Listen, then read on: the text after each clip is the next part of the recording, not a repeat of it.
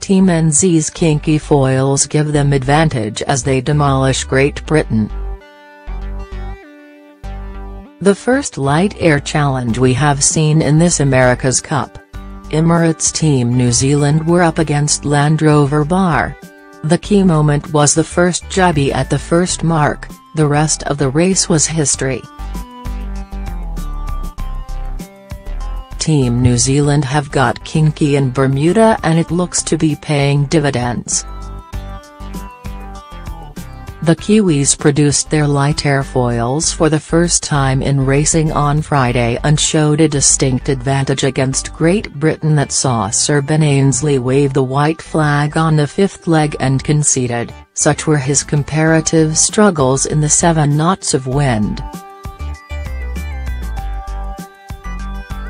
While the 4 other teams on show all had their longer foils for the light winds in action, it's the shape of Team New Zealand's foils that sets them apart. Team New Zealand power away on their foils during a dominant performance against Bar. They have a straight line kink in their curve, rather than the smooth elongated C shape at the bottom of their opponent's foils. There was pre-regatta talk that the Kiwis were quick in the light airs and they showed that against the Brits. Asked what the kink was all about, Team New Zealand skipper Peter Burling wasn't giving much away. "We have had those foils for quite a while and they seem to be really good in those lighter air conditions," he smiled, adding that everyone was looking closer at what was best in those conditions. Burling was thrilled with the massive win that keeps Team New Zealand hot on the heels of Oracle Team USA at the top of the table. Team New Zealand streak away from Great Britain early in their America's Cup round-robin race on Friday. Oracle were impressive in coming from behind to beat Team Japan and stay on track to claim the bonus point available to take into the America's Cup match. What was noticeable with the Kiwis was their ability to stay on their foils much longer than other teams and also have the stability to give them confidence in their turns. With lighter airs expected to dominate this month, it could be another piece of design genius by the Kiwis. Most of the other teams were falling off their foils at different stages on Friday as they struggled with conditions though, worryingly, Oracle looked slick as they hunted down Dean Barker's Japanese team.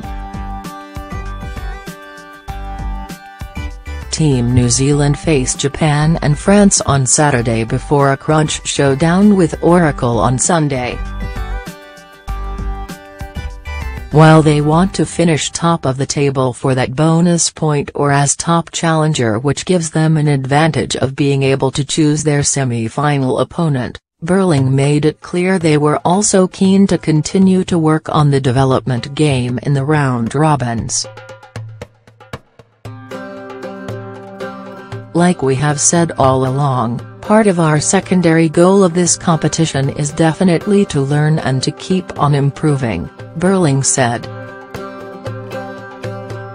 "We have definitely been trying different bits and pieces the whole way through so far and I can't see that stopping.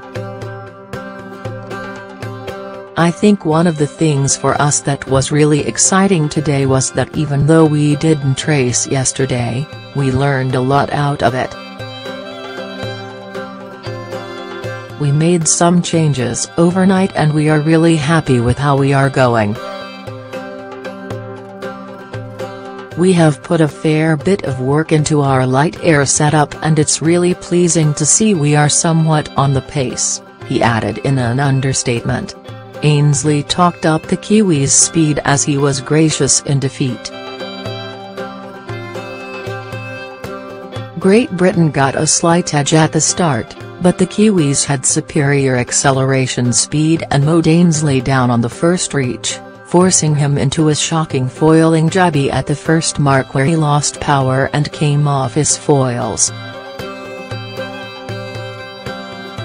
He lost 300 meters and that was the game, though his speed struggles continued throughout.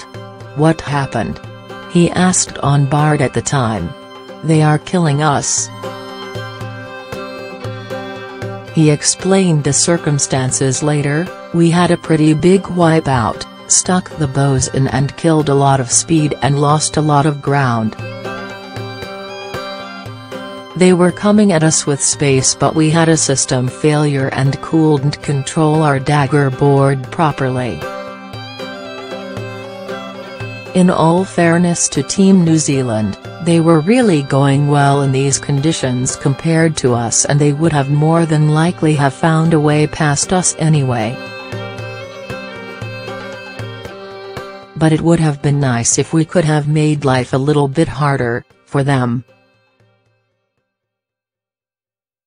Ainsley explained he pulled out of the race while 6 minutes 25 seconds behind and still on the fifth leg because he had no chance of winning and needed technical issues addressed before the last race of the day against Team France, which the Brits just managed to win for a crucial win that has sealed their semi-final position.